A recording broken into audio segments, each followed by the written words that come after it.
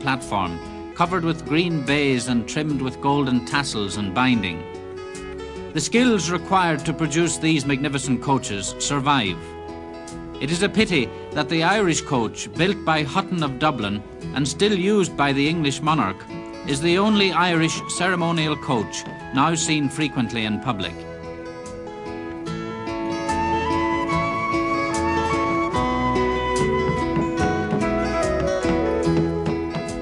It has been estimated that there are, or were, 200 types of horse-drawn vehicles, not counting hybrids. As time progressed, many of these, like this landau, had more technical innovations added. The landau was basically a convertible, an open carriage with two hoods, which could be raised to meet in the centre to make it completely enclosed. This coach or drag was once the property of the Gore Booth family. It was designed to carry large numbers both inside and out. 21 people in all could be accommodated. Coaches of this kind became popular in Ireland in the 18th century, and it is unlikely that this drag is less than 150 years old. It was the railway that first made this type of coach obsolete.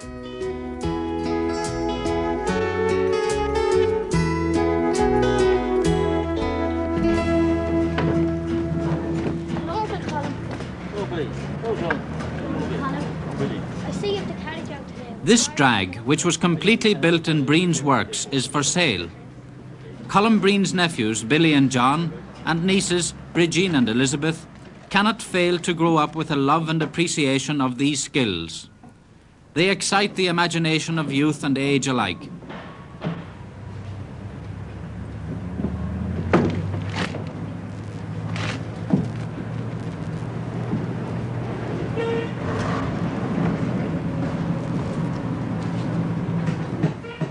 The drag would normally have been pulled by 4 horses, 2 pairs harnessed on each side of a splinter bar. A single animal or pair was often added to assist the coach up a steep hill, or if the going was heavy.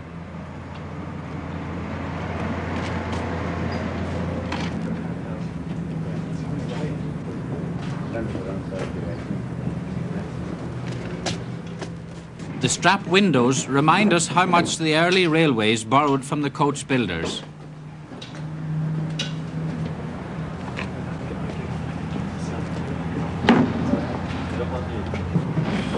The braking shoe is similar to that designed for 18th century mail coaches and was also used on farm carts in the Leixlip area of Dublin within living memory. It runs up on the drag here and it drags along the road.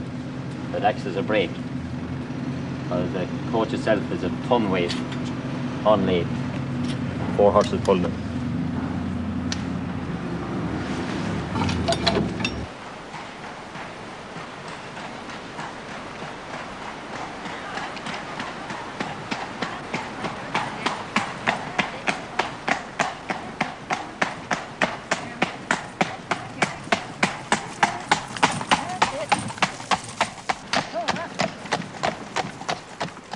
There has been a revival of interest in horse-drawn vehicles in Ireland in recent years. The Driving Club of Ireland now holds regular rallies for such owners.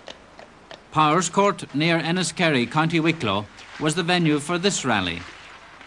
As with motor car rallies, the contestants are timed over a prepared course. But compared to the screaming whine of engines, the soothing sounds of the animals' hooves are much more pleasant.